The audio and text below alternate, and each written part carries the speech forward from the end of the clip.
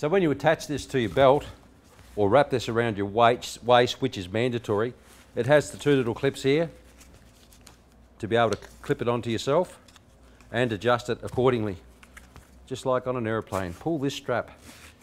So once you appropriate that around yourself, and I'll just demonstrate that quickly. So ensure that you've got the belt appropriated like so. So the flat side goes to your belt, and you can put it on like this. Grab the two straps, pull them up like so, clip the buckle, pull the strap. So then I've got a blast helmet ready to go on my head, and the air conditioner, as we call it, is here on the back of me. So if I have that exhausting, if I bend down, I can actually have that in just the right spot to shoot air into my body, or even worse, in a sensitive part of your body, you can actually bend down and impregnate yourself with air. So it's important that if I'm going to bend down, what is it doing? Well, I'll be honest with you. Why would you want to exhaust this air out of here when I want all the air to come up here? So by venting that is of no consequence whatsoever.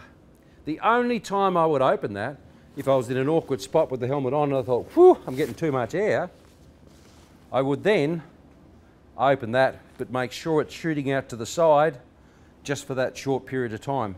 Predominantly you want that closed, because remember what I said about moisture leak off? You'll leak the moisture off up that end. Close this valve. If I'm getting too much air, go back to your Radex filter and turn the regulator down if I'm getting too much air. Does that make sense?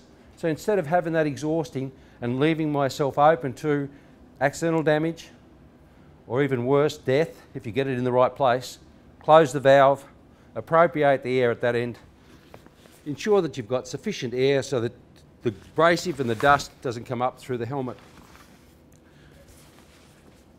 This line goes on one way. Attach helmet this end. Ensure that you do it in the appropriate manner. So when you're finished for the day, that all of this is cleaned up and stowed in the appropriate manner. When I say it's stowed in the appropriate manner, hang it up. And the other aspect of it, of course, is that inside the helmet, underneath the skirt, you've got a bib that secures or seals around your neck, but inside also there's pads that are all demountable. So what we do with these pads of a night, if you've sweated or perspired profusely during the day, give them a wash with warm soapy water and detergent, rinse them thoroughly, hang them up to dry. So tomorrow when you come in, there's not that pungent smell of perspiration in the helmet. So everything inside this helmet is demountable. You can wash the whole thing, and it's all about personal care and cleanliness as well.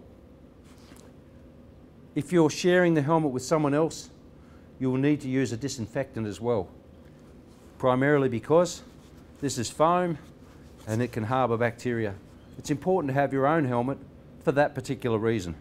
So all of this is demountable, washed, cleaned, dried, repaired or replaced, back into the helmet, ready for the following day. So if you look after this, this will look after you. So remember, keep it clean. Be careful of the air conditioner. Make sure you have it around the right way. If you want hot air, invert it. If you want cold air, invert it again. These particular fittings are spring-loaded, and they are a particular ferrule to suit that fitting. So it's not a common fitting. Why is that?